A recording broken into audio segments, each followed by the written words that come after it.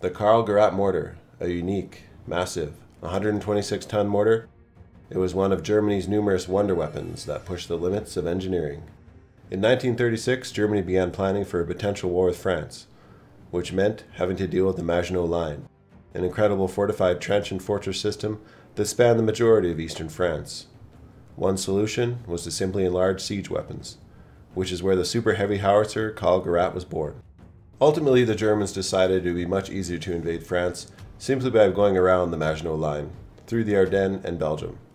However, the gun would still be built, with 7 completed between 1940 and 1942, and despite being incredibly challenging to transport, they were used with mixed results in several battles, including the siege of the Brest Fortress, Sebastopol, and infamously against Polish resistance fighters in the Warsaw Uprising. The Karl mortar weighed an incredible 126 tons, or just over 4 Sherman tanks. Despite this, it was self-propelled and had a top speed of 10 kilometers an hour with a maximum range of 42 kilometers.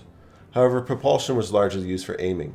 Generally, the mortar was transported by rail in a complex process requiring significant manpower. Overall, the biggest downfall of the gun was the immense manpower needed to disassemble, reassemble, protect, and service the gun. Even 4 modified Panzer IVs had to be used as support vehicles, each only able to carry 4 shells for the mortar, which go way up to 5,000 pounds. 2 variants of the Karl mortar were made, one with a 26-inch barrel and another with a 21-inch. The mortar had a max range of 4.3 kilometers to 10 kilometers, depending on the weight of the shell. Notoriously, the Karl mortar was used against the city of Warsaw in 1944. However, as many of the shells were designed to be used against hard fortified targets, such as bunkers, many didn't explode on Warsaw's soft ground. Ironically, it was reported that sappers even salvaged explosives from the shells to be used against the Germans.